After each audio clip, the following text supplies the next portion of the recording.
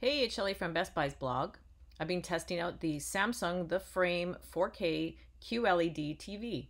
I set up the 65-inch Samsung The Frame, and this is new for 2022. It comes in a really wide variety of sizes. You can get almost any size in this TV, including 32 inches, 43 inches, 50 inches, 55 inches, 65 inches, 75 inches, and 85 inches.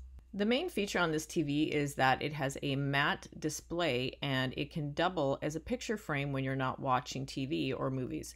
And as you can see, it has a very thin bezel, and that bezel looks a lot like a picture frame. You can also choose different types of bezels, and you can customize the color of your TV. To achieve the flush mount that is needed for this TV to look like a picture frame, you need to connect it to the Samsung One Connect box. So this is a box that holds all of the external ports, all of the HDMI ports, the USB ports, as well as any cable or Ethernet that you'd like to plug into. There is one HDMI port, an HDMI 2.1, that is a 4K 120 Hertz port, and there is one HDMI port that is for your soundbar, so the eARC. This TV comes with the new solar cell remote control, so you can charge that remote with just the power of the sun, and it will last about 2 years on a full charge. But if you'd like to plug it in via USB-C, you can do that too. There is only one cable that plugs into the back of the TV, and it is a very long, clear cable, so you can take the One Connect box and you can place it anywhere away from the TV, so it just doesn't interfere with the flush style, the flush picture mount.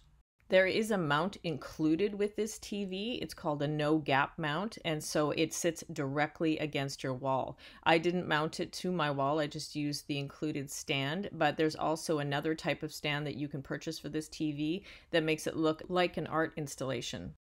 Art mode is available on the menu bar on the left-hand side. You can just access it with your remote control. You can scroll through all sorts of different types of art or look through the most popular art lists. Just keep in mind that you will have to subscribe to access all of the artwork, and that is a yearly fee, and it's part of the Samsung Artwork store. You may choose this TV for the artwork, but it is a TV. It's a 4K UHD HDR QLED TV, so it does have a pretty amazing picture quality. You can adjust all of your settings within the menu, and you just scroll down to settings, and there's all sorts of different Samsung technology built in. You can adjust have the actually TV adjust for you adaptive light, so when it's brighter it will dim, and when it's darker it will brighten up. There's different sound options that you can choose, and there's the intelligent mode where it has a whole host of different features like eye comfort mode or active voice amplification. This TV is running the Samsung Smart Hub as its main operating screen, so you get access to all sorts of different features there too, including using this as a computer display. You can plug in and use it as a display or a dual display and access your Microsoft Office apps just by logging in. This TV has AirPlay too, so you can stream from your Apple devices. You can also connect to the Google Assistant, Alexa, or Bixby for voice control. And Samsung also has a cable TV system of sorts built into this TV and many other Samsung TVs from 2022. And you can choose from multiple channels. It's called Samsung TV Plus. So all you have to do is click on the icon for Samsung TV Plus, and it'll open up a guidebook of different channels that you can choose from.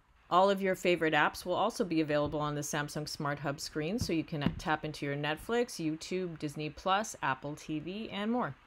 Samsung The Frame also has the Samsung Game Bar, so you can access one screen, can give you access to all of your game consoles. All you have to do is plug them in or log in with your account, and you can play all of the games that you play across different consoles and on your PC on one screen. And although it may look like a picture frame that you hang on your wall, this is actually a pretty good TV for gaming.